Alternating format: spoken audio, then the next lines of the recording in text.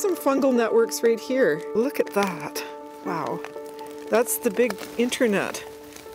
So I started looking at below ground ecosystems and discovered that there's this internet of mycorrhizal fungi.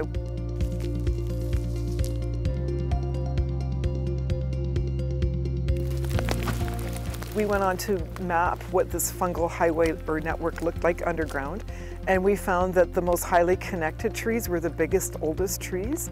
We even went on to find out that they can recognize which seedlings are their own, their kin. So this led us to start calling them mother trees because of all the things that they do in the forest. And the idea of that is try to project, using this experiment, how retention of old trees will become more important as climate stresses our forests. And we're actually finding in our early results that in the seedlings that we've planted under the forest, that the more old trees that we retain in harsher climates, the better off the seedlings are doing.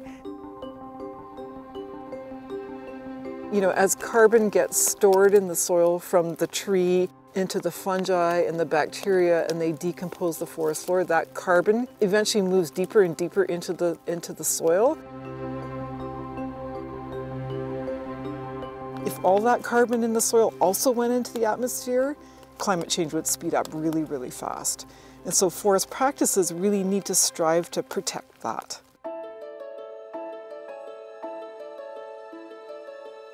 There's a recognition that clear cutting isn't, the best thing everywhere. Foresters know this. So we have many industrial partners who are looking at alternatives. They want to know how to do a better job. As climate change is really affecting more and more people, and we're recognizing that we've got to do something now, that I think that this is going to be adopted at a much faster rate in the very near future. It's coming, the time is now, and people are ready for it.